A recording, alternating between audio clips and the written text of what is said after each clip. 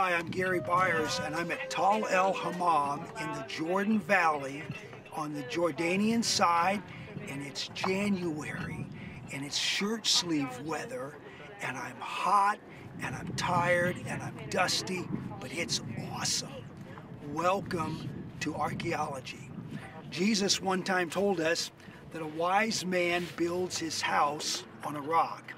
Now, here we are in a section of residential housing inside a city wall. Now, right here, it goes back to the time of Abraham in the Old Testament. So these aren't the houses Jesus was talking about, but it was the same concept. Now, over there is Israel, and I dig there in the West Bank at Kirbet el-Makadar. Up in the mountains, everybody builds their house. They dig right down to bedrock. And they put their foundation is right on solid stone, on the bedrock surface of the earth.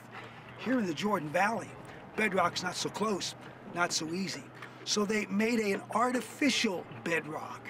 And here it is, right here, stone foundation footers of this house that dates back to the time of Abraham in the Old Testament. And on the very top here, this is the very first coating of mud brick on top. Now that doesn't look very good, but take a look over here at this mud brick on this stone foundation. And I think you can probably see that really well. And so these were houses built on a rock, artificial rock.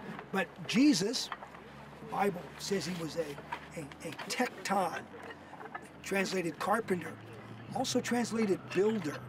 Architect comes from that same word. And so Jesus was a builder. He knew about building. And Jesus said a wise man builds his house on the rock. And of course, a wise man listens to God's word and learns to do a little better job. Welcome to el-Hammam. Welcome to biblical archaeology in action.